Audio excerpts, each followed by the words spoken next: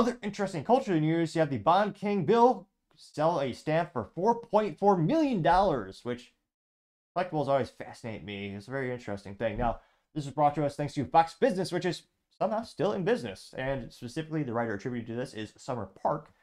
And they say, quote, Bond King Bill gross sells rare Z grill stamp for $4.4 million. Is considered the rarest of grill variants. Which, again, that's a lot, to say the least. They say America's most valuable postage stamp sold for nearly $4.4 last Friday. The 1896 1-cent Z Grill was sold as part of a collection owned by Bond King Bill Gross, who co-founded asset management firm Pacific Investment Management Co., otherwise known as PIMCO. The winning bidder, of course, chose to remain anonymous. Well, I would hope so.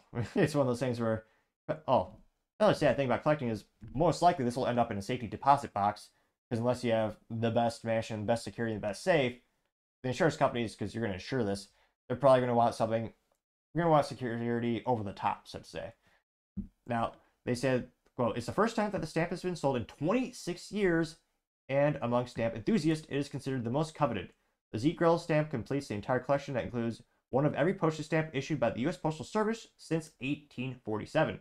The Z Grill stamp came in a custom-made Z Grill Louis Vuitton trunk, which holds the stamp in a acrylic frame, which that is pretty nice.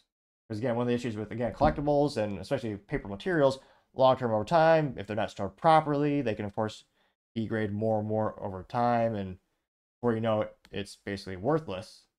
Which, again, I can't imagine how many action comic books ones just disintegrated throughout the years, which is most famously known for being the first comic book we had Superman in it. Now, yeah, I mean, it looks pretty good. It looks like it's and got in 2005. Can't imagine spending so much on a piece of paper, which again, I understand the historical significance, and truth be told, I'm fascinated by it. I have a couple, not worth anything because they have little dings in it, so from a collector perspective, they're useless. I have a couple like old 1853 pennies from the US, which are hilariously big. It's like the size of a current quarter. And of course, it's, made of real metal, not the cheap, nearly the Chinese quality metal we use these days in all our coinage. There's a picture of Bill right there. Which, yeah, $4 million on a stamp. Can't imagine having that much disposable income.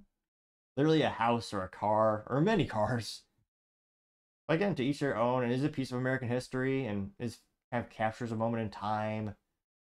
Talk about a great, I don't know what he doesn't, I don't think it specifies what he paid for it, but talk about a great return on investment. I mean, from a cultural perspective, it is kind of fascinating because, again, years ago, and truth be told, I love history. I mean, one of the biggest things in the U.S. used to be collecting stamps. I have a whole little booklet from the ones my parents collected throughout the years, and granted, because so many people start collecting them, like many collectibles, most of them are worth nothing. Kind of like comics back in the day, there's so many that actually were not even worth the paper they were printed on, because the market was so oversaturated. We saw this with baseball cards. There's a couple of years where once people started to think of it as a collectible and an investment, well, the card companies took notice. They started to increase and ramp up production exponentially. And before you know it, there's just too many. And of course, scarcity is one of the biggest factors when it comes to collectibles. So before long, there's a couple of years where the baseball cards were just garbage. That being said, now there's one signed by Tom Brady that went for like millions of dollars, which again, they were limited. They only had a certain number they made. I think they made like 200 of those cards. It also helps that he's the most famous sports balls player that I could possibly think of lately. But I mean, culturally speaking, it's been a long time since we talked about stamps.